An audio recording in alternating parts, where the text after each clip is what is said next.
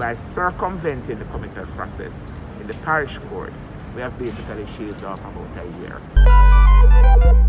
Mr. Ruddock made his first appearance before the court in the Supreme Court in Kingston.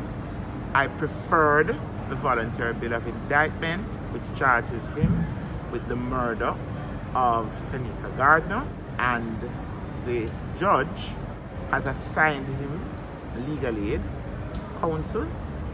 One counsel who was in court very graciously indicated to the court that she was prepared to accept an assignment, and the learned judge indicated that given the circumstances, she believed that it would be prudent to assign an even more senior counsel as well to lead this counsel who was assigned in court today.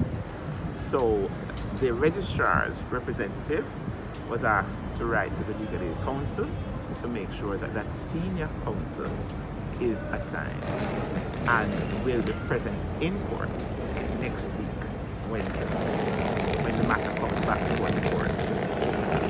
For the record, could you state the name of the presiding judge, please? Mrs. Justice Vinette Graham Allen. And the counsel that was that took it up? I remember didn't quite get her name. It's the first time I'm meeting her, but suffice it to say that she was very gracious professionally to indicate that she was prepared to accept the assignment, and I served her with a copy of the voluntary bill of indictment. And what is expected on Wednesday now? Next week, Wednesday, the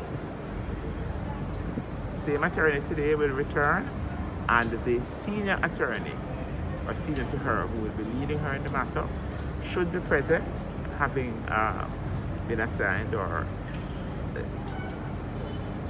and then we will have a situation where the learned judge will inquire into what the allegations are on the ground, so that she can be best informed in respect of the way forward and how to treat with the particular accused person. What is a voluntary bill of indictment? A voluntary bill of indictment is, simply put, the process and the document that is used by the DPP in initiating prosecution. Under Section 94 of the Constitution, the power is vested in the DPP and the DPP alone to initiate prosecution, take over a prosecution, or discontinue a prosecution.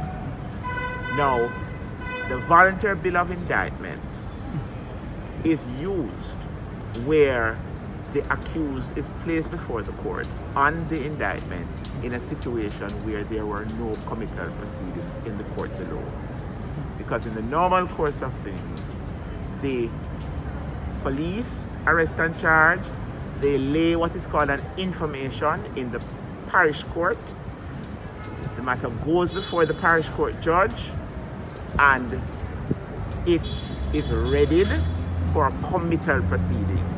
That is where the magistrate will be satisfied that there was a prima facie case made out on paper of murder, because the parish court judge would not have the jurisdiction to try a murder case. That can only be done by a high court judge.